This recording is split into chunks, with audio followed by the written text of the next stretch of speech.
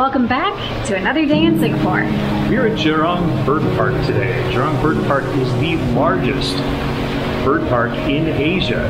Now, we don't know how many bird parks there are in Asia, but it's the biggest. This bird park is home to more than 20% of endangered birds around the world. So I'm really excited for the opportunity to see some birds that we probably can't see anywhere else. I know you didn't know that, did you? I did not know that. I'm like the Cliff Clavin of bird facts. So we have a lot to see today. We better go get started. Zoos can be a little bit of a controversial topic for visiting them. People feel bad that the animals are in the cages, and I get it. We're animal lovers ourselves. The 4 parks that we visited while we're here in Singapore are also Singapore's designated wildlife rescue centers, which means that they take in wildlife that's been found injured on the side of the road or in people's backyards or in the parks, and they rehabilitate them and re-release those animals back to their native lands. So when you visit a park like this, you're enabling the local community to support the local wildlife. It seems appropriate that at a zoo known for conservation, that they're also trying to minimize the amount of plastic used. Now, just because we're at a bird park doesn't mean that all the birds have to be able to fly. We got penguins here.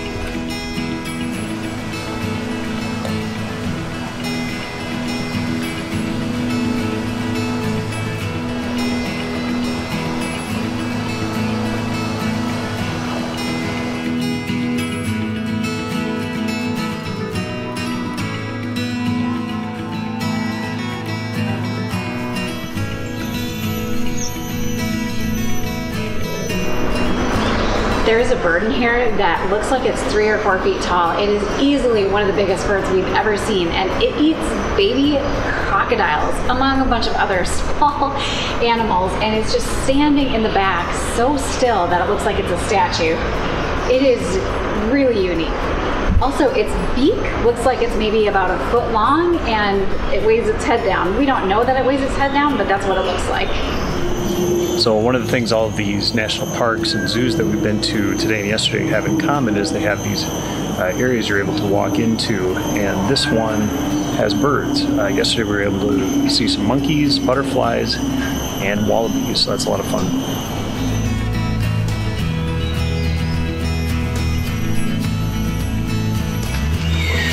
All the zoos that we've been at have had an endangerment sort of thermometer that you can see how endangered the animals are. This eagle that we're looking at right now is critically endangered. It takes up the whole sidewalk.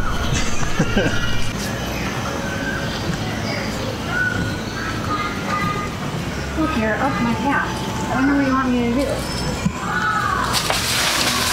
Smart choice.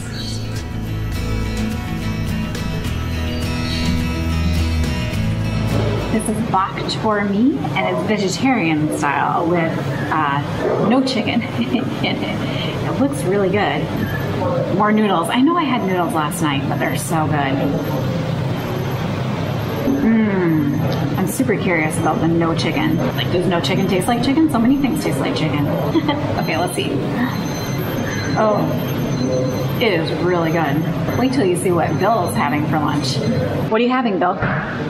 It's a very traditional Singapore dish. It's called schnitzel. It's a no chicken, I think, no chicken schnitzel with fries and apple and some other stuff, green salad. It looks really good. Bill's also having his new favorite beverage again. 100 plus. All right, give it a try, Bill. All right, so here goes. Looks really good. It's nice and flaky and juicy. Does it taste like chicken? No. Really? Yes. The worker told me to put the last of my noodles into my soup so I could try it both ways.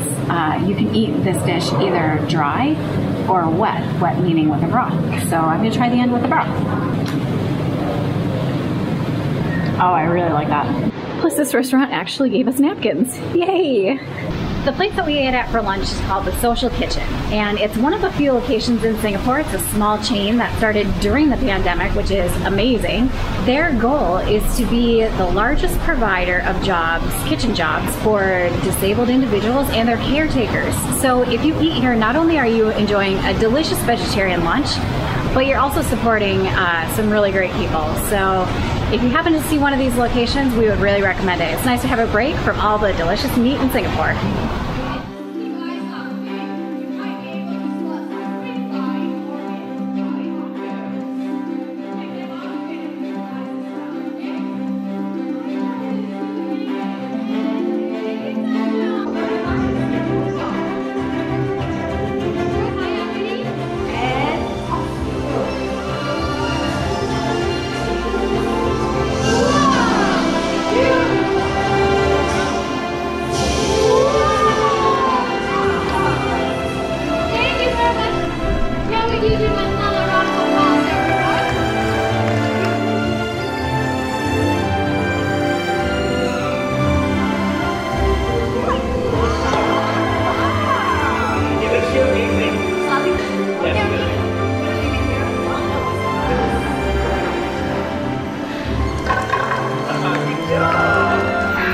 If you come here, you've got to go to the High Flyers show. We just went to that and it's fantastic. You see all these birds on here? There were more birds in the production than you see on this poster. And they were flying all over the place and colorful, and it just looked like utter chaos.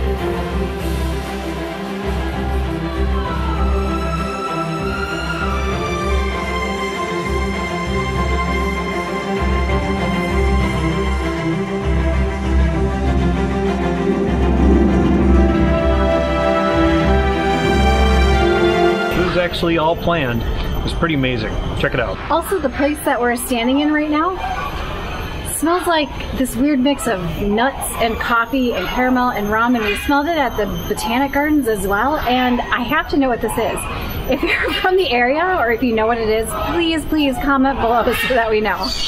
Much like the butterfly garden, this is an open area with the birds in it, which means the chances of us getting pooped on are like 100%. Let's go.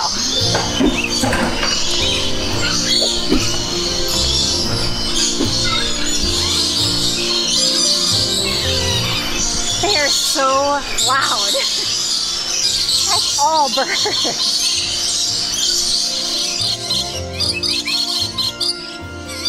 There are 23 different kinds of birds, all in this giant space that we're in. So far we haven't been pooped on.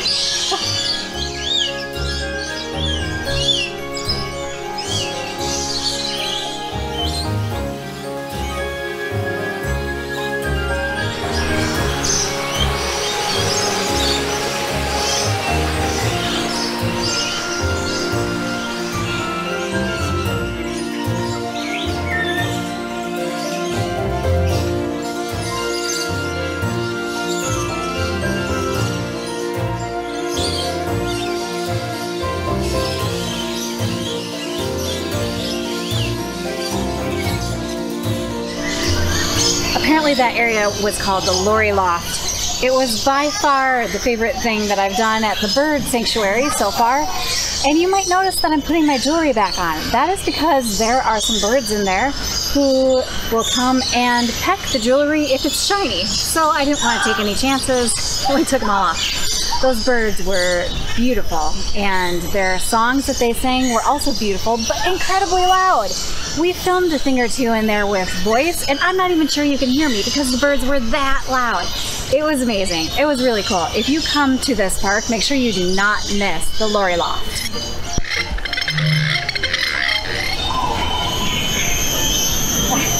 Are you turned across? You want to be with your friends? Oh god, this one's coming from my toes. Oh my god.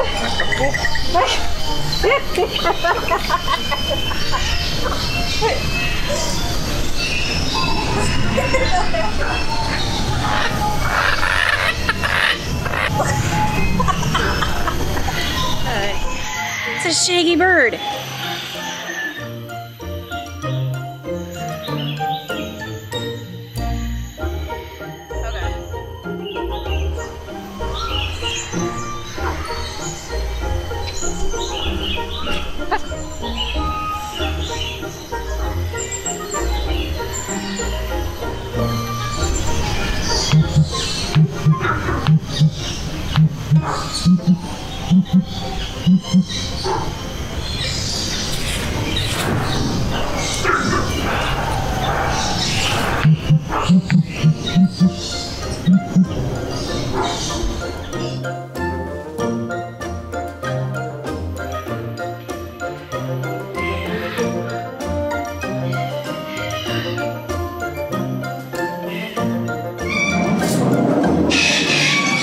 tonguing. Why are they doing that?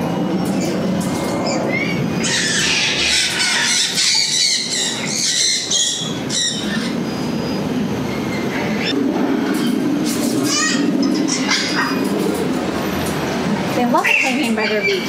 What the?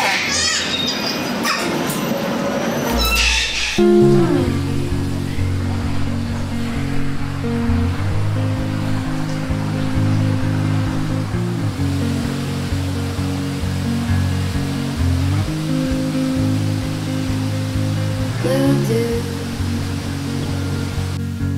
blue moon,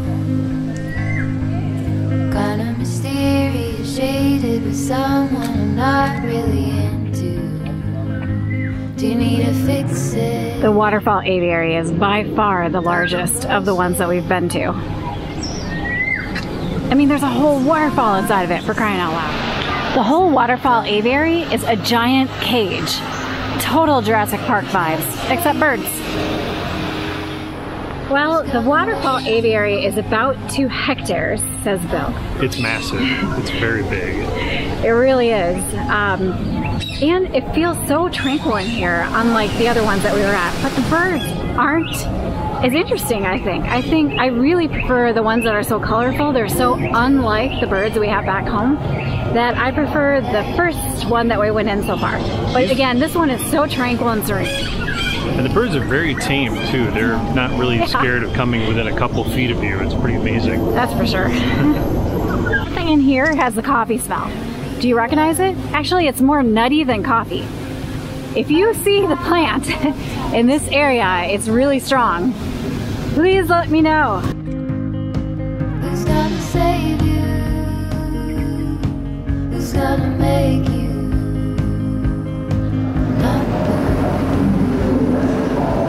Drink it, little guy. My guy doesn't have eyes yet. This is at the Breeding and Research Center, and as you can see, they are feeding some little baby birds. These are sun conures.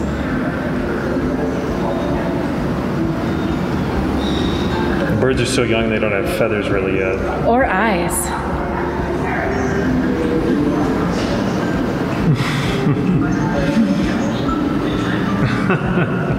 They must be newborns.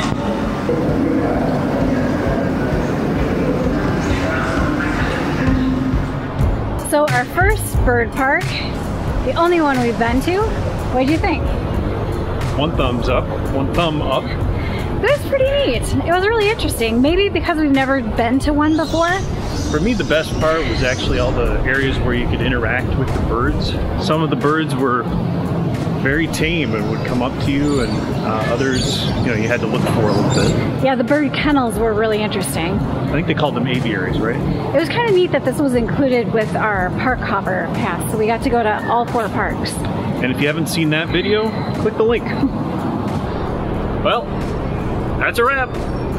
See you next time. Don't forget to subscribe. Here's where all the babies come from. Those are storks here. Aren't they storks? These are pelicans. Damn it.